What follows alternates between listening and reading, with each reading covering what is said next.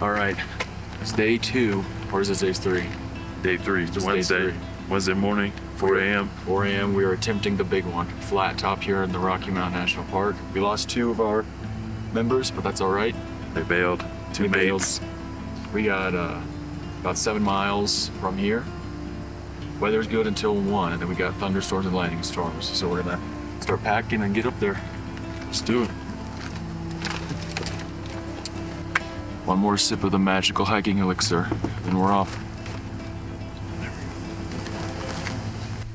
Pretty cold. It's 4:30 a.m. Getting an early start.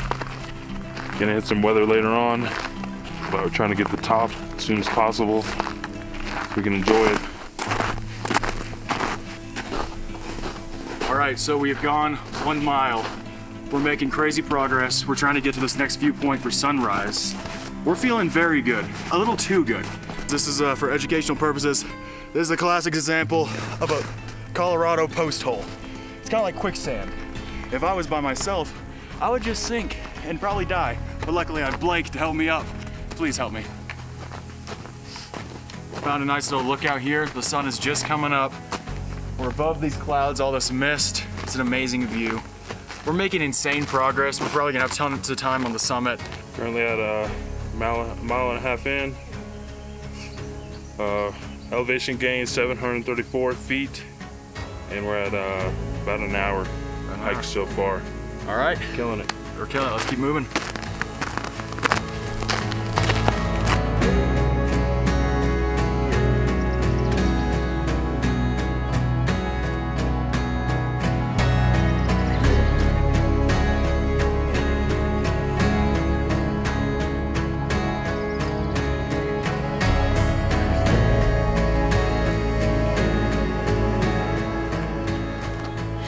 The sun just came up.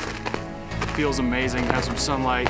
It's lighting up the trees, giving us a little extra boost of energy. Gonna try to make it up to this next viewpoint before it's too high in the sky, but we're feeling great, man. And it is absolutely gorgeous out here. The birds are chirping. All you can hear is nature and us breathing pretty heavily. We'll see you at the top.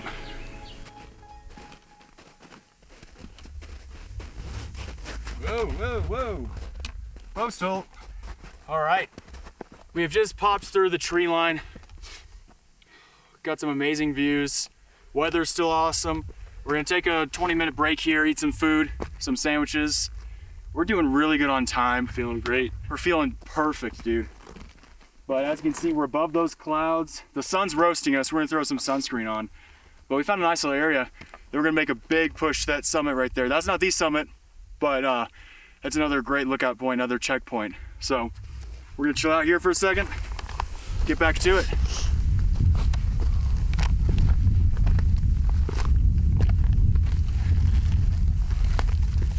Testing out this new low pro Trekker 550.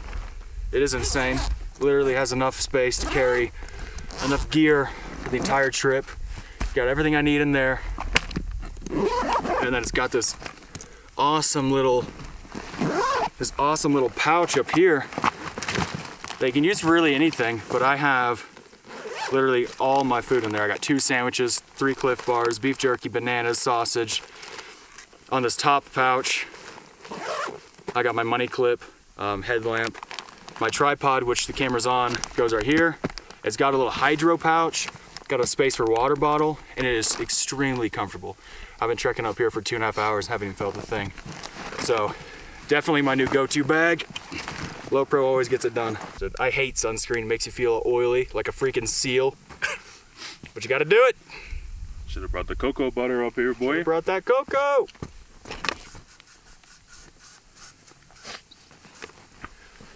Just jam up, there we go. Shot of oxygen. Didn't even know this was a thing.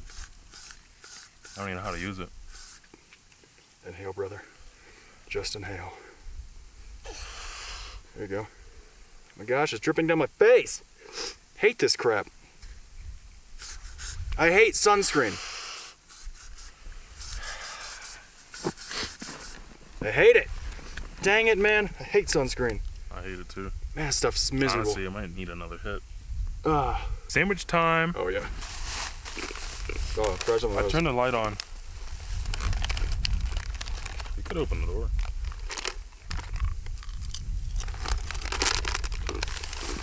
Also, dehydrated bananas, must have. Always have some dehydrated fruit. I used to hate mustard. Really? Now I love it. That's weird.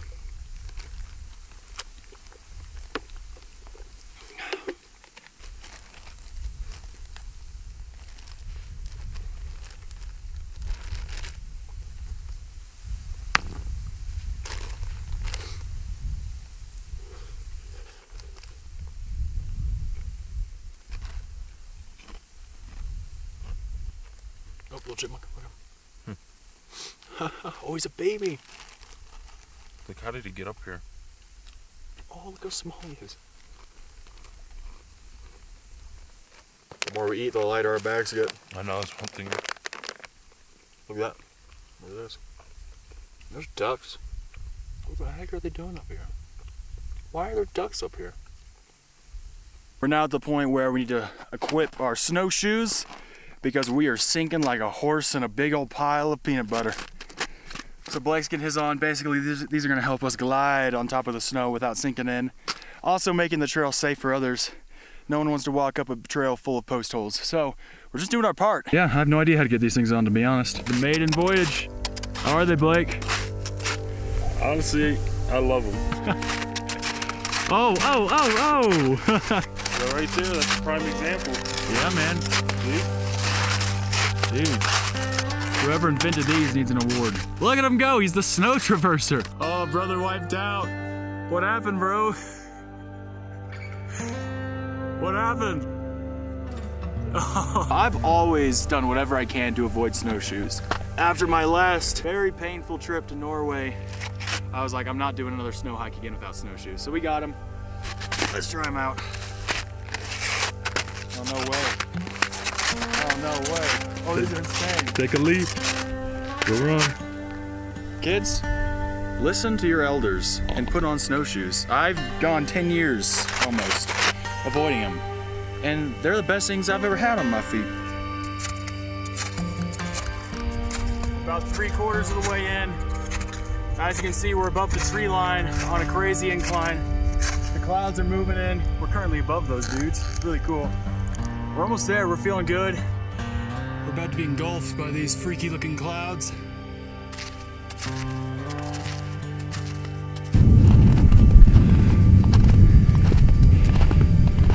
Bit of a sticky situation here.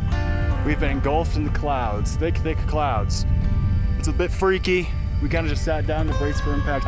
We can't see much of the trail now. As you can see, it's a total whiteout. So it's not bringing too much wind. We're gonna keep on moving, at least get to the summit and see how we feel after that.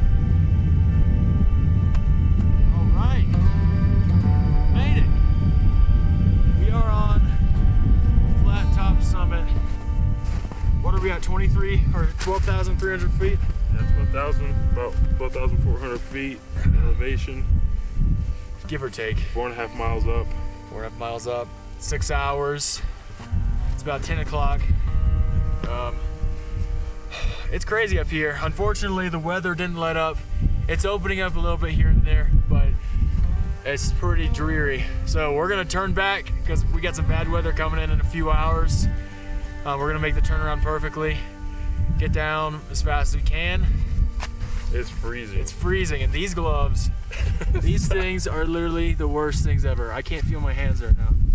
We survived the hike. I was gonna film a little thing when we got down, but we were in so much pain, it wasn't gonna happen. Look at him. It was not happening. Not happening. Let me tell you this, about 30 minutes, an hour after,